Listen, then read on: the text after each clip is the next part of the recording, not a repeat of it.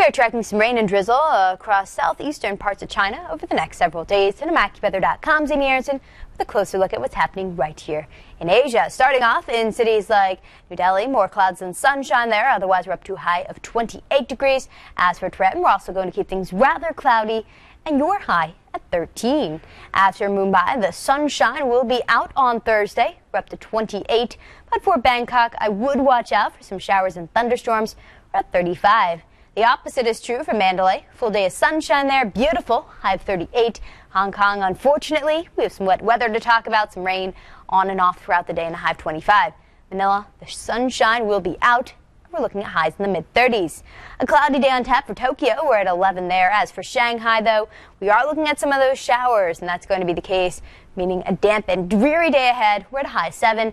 I think Beijing stays dry, but we are going to keep things rather cloudy with your high at 7. As for Alma-Ata, we're going to keep things partly cloudy there with a high up to 1. I'm just looking forward to a full day of sunshine and a high of -3. As for Moscow, no sunshine. We just keep things rather cloudy and -10. St. Petersburg at a high temperature of -4 degrees.